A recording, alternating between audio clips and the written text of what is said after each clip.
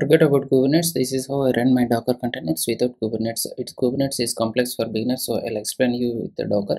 So you can go through this simple version. And number one, prerequisites: get Docker ready. So you can head over to docker.com.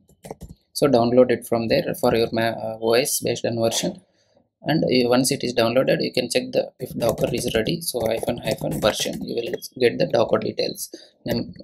Then we will move on to the step by step how to run and pull the images from the Docker hub using the Docker pull hello-world.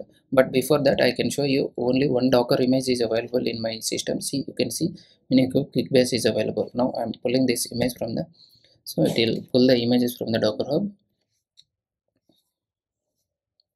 So pulling FS layer. Now it is ready. Now try to see this hello world. This is the just now we have pulled this image, and you need to run this docker run hello-world. Okay, so it will run the container hello from Docker. This is the message when we run this command. So how simple it was. Instead of using the Kubernetes, it's a simple version. And if you want to check the Docker images, -a, it will list out all the images which are available. And if you want to list out the running containers, ps. So there is no running container right now, and the Docker ps it will list out all the running containers and stopped containers also. Docker ps just now we have downloaded.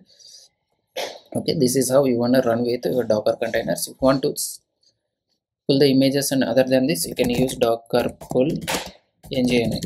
See how simple it was. It will pull the images and it will see, you're getting this point, right? So this is how you want to pull the images, and once it is ready, I'm skipping this docker run name of the image. So that's how you want to do with the Docker practice.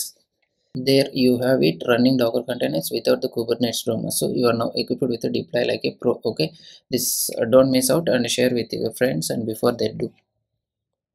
Thank you.